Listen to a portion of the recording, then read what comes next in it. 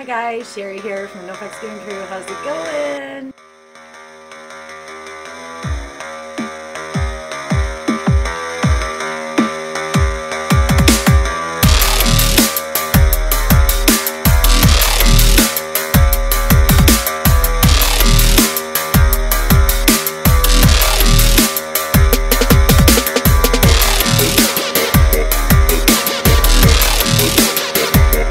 Divine Master, or Feminine, sorry. Oh my gosh. How are you doing today? So this is going to be a yin reading from April the 2nd until the 11th. Hope you're all doing well. So I'm going to do a split elemental, and I'm just going to continue to pull the cards until all the positions are filled. These are, of course, my cards. So if you wanted to order, you can reach me at sherry-ock@hotmail.com. All right, so first card is the Vibe Tribe, Three of Cups. Feeling connected, feeling supported, celebrating love. The Queen of Fire for spiritual. This card showed up as well in the Twin Flame reading. So this is what she wanted, is to be that light, to feel powerful, to attract love into her life, but also being a spiritual leader and just not giving any fucks. So the ego is in the 3D reality, so this could be a codependent relationship, an addiction, something chaining her. Firm foundation, the Philosopher. So the Alchemist for the mental state, which is the self-conscious mind. Moving on. The Yin, very nice. This was the final outcome card, the Twin Flame reading. The Lover's card. Mother Earth.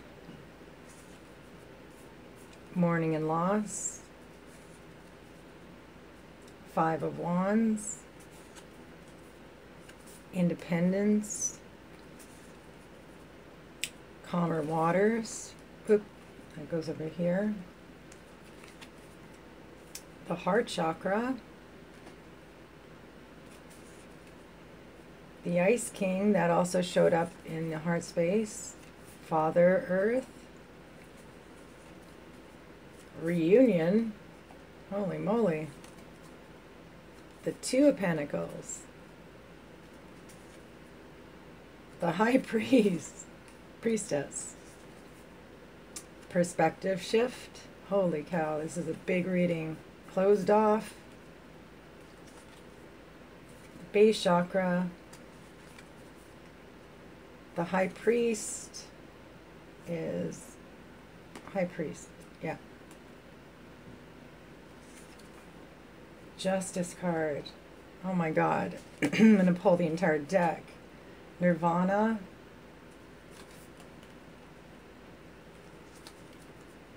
King of Cups. Ace of Cups. That showed up twice in the Twin Flame reading. The Nine of Cups. Seven of Cups. Oh, you know what, what am I doing? I pulled all the cards already. I'm a spaz.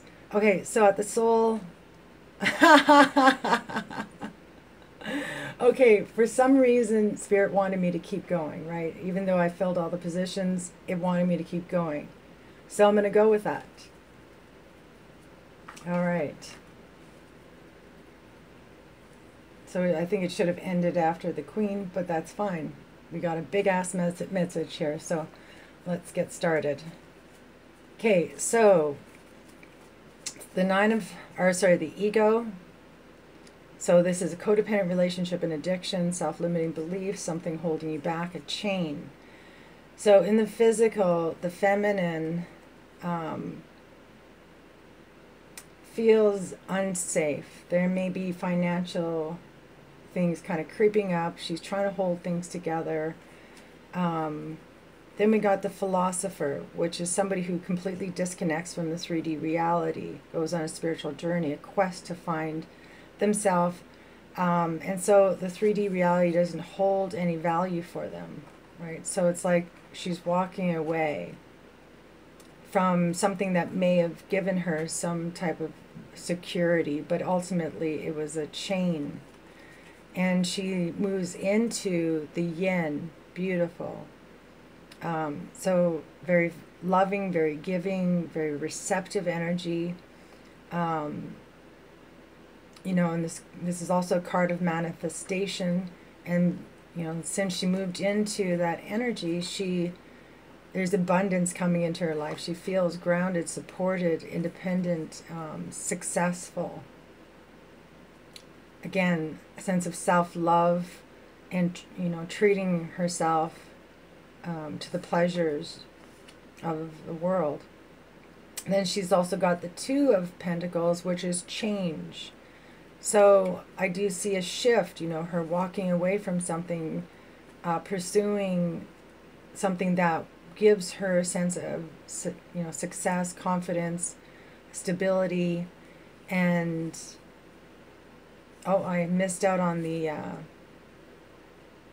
King of Pentacles. Was that in that position, or did it sneak in from this side?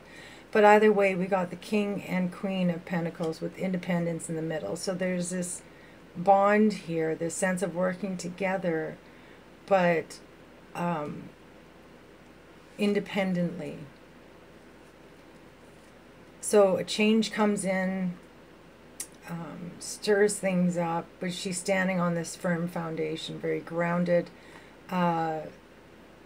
Somebody may be resistant to the change, closing themselves off, but ultimately we get the High Priest and then the Nirvana card, which is this major completion, the end of the Fool's journey,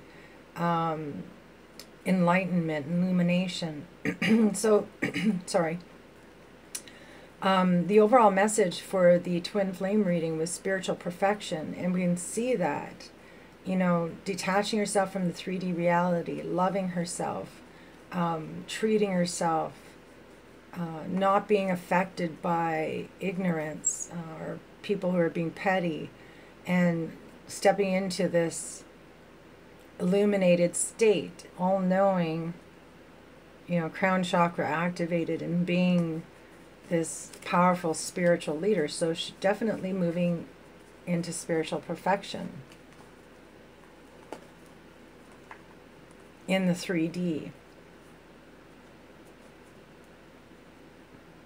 So in the spiritual perfection, it's kind of repeated over on the spiritual side. So she is the queen of no fucks given, even though those are challenges and obstacles, people are, you know, standing in her way. She's like, whatever, you know, I'm not being triggered. I know I have the confidence and the power, the courage to overcome these obstacles. All right, next biggie. Let's deal with this one next. Oops. Ugh. Okay, so the first card out was the Three of Cups. Okay, so this is having a vibe tribe, having friends around you, supporting you, celebrating life. Okay, so with the support of friends, family, possibly she made a decision to walk away from something that was emotionally manipulating her, which was the ego down there. There is pain in her heart, a feeling of loss, of lack. But then we got the Six of Cups, which is reunion. So reconnecting, healing. The overall energy for the twin flame reading was healing. Okay. And so from that point of release and, you know, reminiscing about memories of the past, you know, friendships and the twin flame connection, she moves into this High Priestess, which is, you know, the subconscious mind, you know, really diving into your emotions, seeing where conditioning occurred, and ultimately surrendering also with the Hangman letting go of control, seeing things from a different perspective. There's a definite desire to reconnect here, to reunite, but there's a sense of loss, which she ultimately surrenders into. So this is unconditional love. This showed up twice in the twin flame reading. Oh, I missed out on the King of Cups there. So she finds that emotional balance as the King of Cups. The masculine also got that in the Yang reading. And she has that love in her heart, gives love freely, unconditionally. And as a result of that, we see the Nine of Cups there, which is dreams fulfilled, feeling that completion, that love in her heart, and being surrounded by friends and family. So there's a small cycle of needing to let go of something, feeling alone, but ultimately regaining balance and, you know, reaching this euphoric state. And then we got the Seven of Cups, which is follow your heart. So there's a sense that, you know, there's a bit of confusion towards the end there, but ultimately, whatever triggers there were are resolved. So the chakra cards are the heart chakra and the base chakra. Okay, so in 3D reality, she walks away from a negative situation, and that could make her feel unsafe, secure, but she pulls all that back in, no problem. She finds that security within herself, and not only that, she shines. And then she also had the heart chakra, which is true love, right? There's so much love here. You can see it up here as well. And then, of course, the soul is the 1111 card. She also got this in the twin flame reading in the past position. So there is, she's being tested, but ultimately she knows who her twin flame is and holds that love in her heart for the masculine. So in the mental space, we have the Alchemist, the Lover's card, the Seven of Swords, the Six of Swords, the King of Swords, and then the Karmic Justice card. So the Alchemist is the will, focusing its attention on manifesting a new beginning. So we see her connecting to the source, to the ethereal with the 1111 card, wanting to create or attract this twin flame connection into her life, but ultimately, again, walking away from mental noise, cutting through the clutter and the confusion with the King of Swords, and finding resolution with the Karmic Justice. The Karmic Justice card also showed up in the twin flame reading. So there is a desire to manifest this connection in her life, the passion, you know, but it requires her to let go of some mental and emotional noise here, a chain. And she does so as the King of Swords, and the Justice card clears up any negative energy and brings that peace to her. There's resolution. Whew. Okay, so what is the final message from the universe? Whoa, okay. So this could be the one flipped up, and there's also a card on the ground. Let me grab that. So I'm only going to read one, though, which is, this could be the one.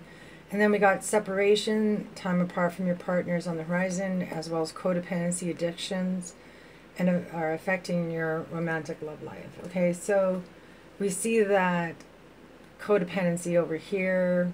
We also saw a separation, letting go of your ex in the twin flame reading.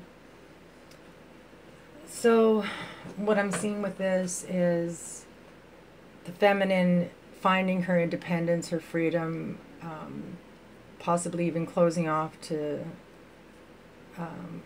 some vampires, like, you know, energy vampires, and moving into this state of nirvana. And so But she's questioning, is he the one or isn't he? You know. She also doesn't want to be caught in another karmic partnership, but ultimately she knows what her heart is saying. It's that this is true love.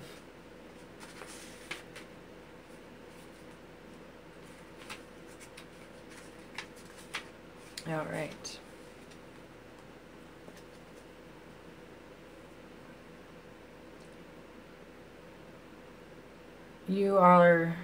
You've already met the romantic partner you seek.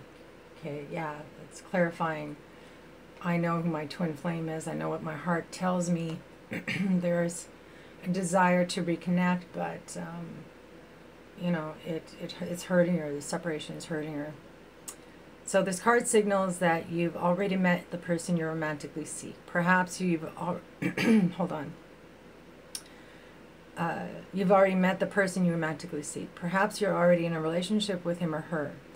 The romance angels sent you this card because it seems you're not recognizing or enjoying the full potential of this person in the relationship.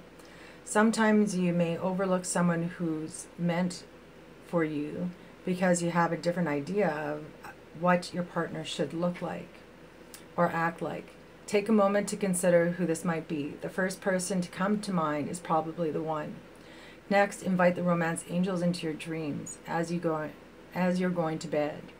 Ask them to give you very clear information about your romantic partners, either in your present relationship or the future one. And that could be why the High Priestess and the Hangman show up. It's like this clarity going within, right?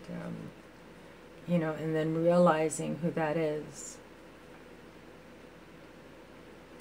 So during sleep, you're more open to angelic guidance. When you awaken, you may not remember your dreams, but you will have a clear sense of romance and partnership. Take any action you feel called based on your inner guidance, even if it seems unrelated to your love life. Trust that the angels are leading you towards the one you desire. Okay, and that's probably why the Seven of Cups showed up. It's like follow your heart and trust that you're being guided to this nirvana, to this, you know, 1111 connection. All right, so I do hope this helps. Please comment, guys. I love your comments. It lets me know if I'm on the right track. And don't forget to subscribe and like and share. All right, cheers. Peace.